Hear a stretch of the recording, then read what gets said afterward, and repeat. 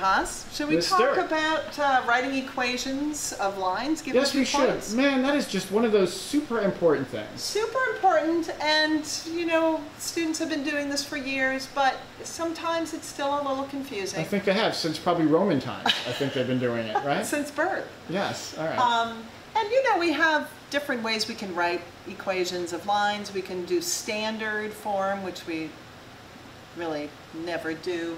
Slope-intercept form, point-slope form. So I'm going to talk about those last two. Ah, yes. Okay, but whenever I'm looking to find the equation of a line, the first thing, what makes something a line, Mr. Haas? Well, I mean, between any 2 points, it has the same slope. That's right. Certainly, yeah. So the slope is key, yeah. Because the thing about a line is that the slope is constant.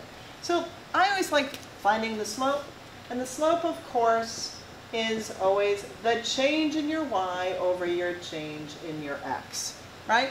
And if I were just to kind of loosely graph these, 2, 6 is somewhere there, -1, 5 is somewhere there.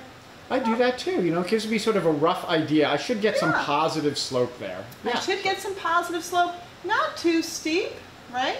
Absolutely. Right, so rise over run, my change in my y over change in x. Okay, so I'm just going to do this. 6 minus 5 over 2 minus a -1. Of course, we have to be careful with that double negative becoming a positive. And we have a slope of 1/3. Did I do that okay? Yeah, and that looks about right. That looks about right. You drew it very well. I went up 1 and over 3. Or I could go up 2 and over 6. Or up 10 and over 30, right? But all of those points would be on this line. Okay, I'm gonna do the simple thing here. All right. I'm going to opt for my point slope form of the line, which, if you recall, is that right there. And so many students say, oh, I don't like the point slope form because I can't memorize it. But really, it's just slope. It's just slope. I heard you just say that back sorry, there. It's sorry. just slope. Yeah, I mean, if I divided, isn't this just the change in y over the change in x equals the slope?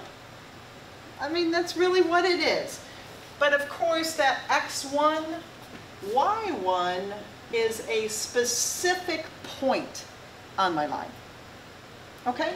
So, with that in mind, I'm just going to pick either point. Let's just pick this one. I could have picked that one. It's a good one, yeah. And I'm going to, yeah, it's one of my favorites.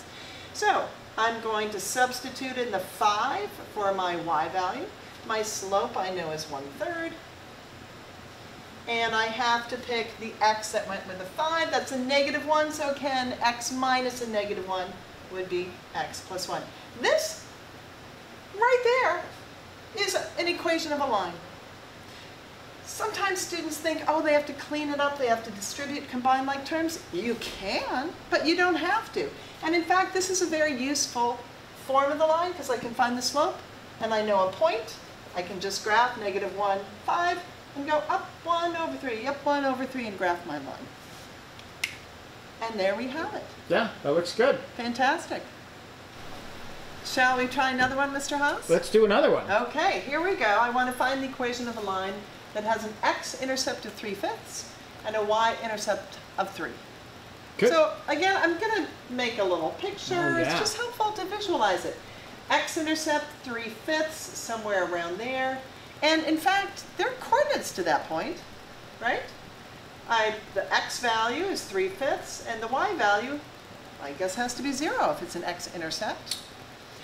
Y-intercept 3, so that's going to be somewhere up here. And again, I will write the coordinates of that. If the y-intercept is 3, that means the point 0, I do the 3. same thing. I fill in the zeros. That is amazing. Yeah. All right, and then I'm going to make my little line here. And I think we can see that I'm going to have a negative slope, right? So, should we find our slope? Yeah, let's do it. All right, so slope, of course, as we know, is the change in my y over the change in my x. So my change in y is 3 minus 0. Well, could I do 0 minus 3 if I wanted to? Sure, as long as you're consistent. As long as I'm consistent, you got it. So if I'm doing 3 minus 0, I have to do 0 minus 3/5. All right, that gives me 3 over negative 3/5. Now, you're a math teacher, so you're not going to run screaming from the room, but other people run screaming from the room when they see a fraction in a fraction. Really? All right. Perhaps, okay. well, all right. you know, figuratively screaming, not literally. All right.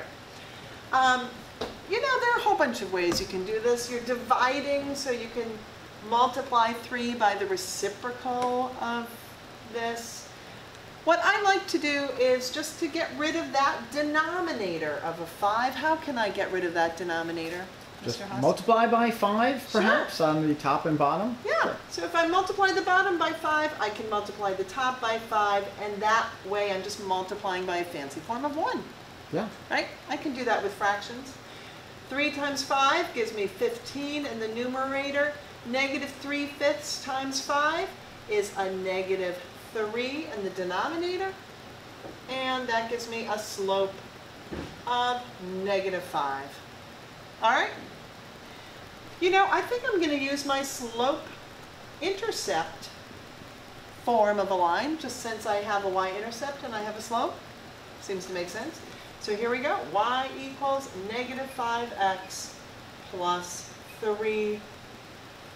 Da, da, da, da, da, da. I have an equation of a line. Wow. That wasn't too bad. It wasn't too bad. It's just this fraction business.